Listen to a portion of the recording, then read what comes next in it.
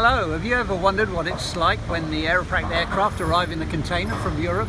Well, join us for the next few minutes and have a look at how it all works.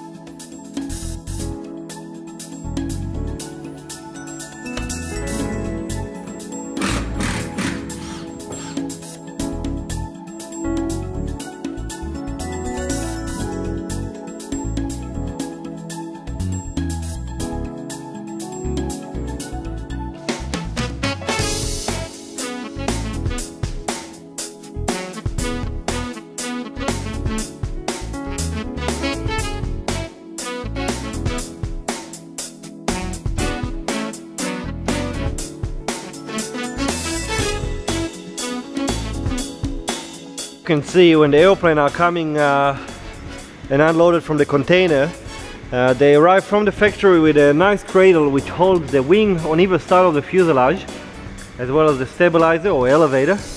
The rudder is attached to the fuselage in the back, as well as the strut, both of the struts. All the fairings are, either the big parts are outside of the airplane and all the remainder of the wheel spats are all inside.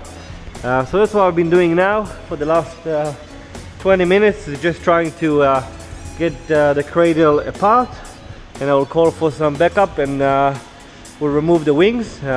We have basically shelving and holders for the wings and all the parts. You can see the wheel spats are inside the cabin here in this airplane.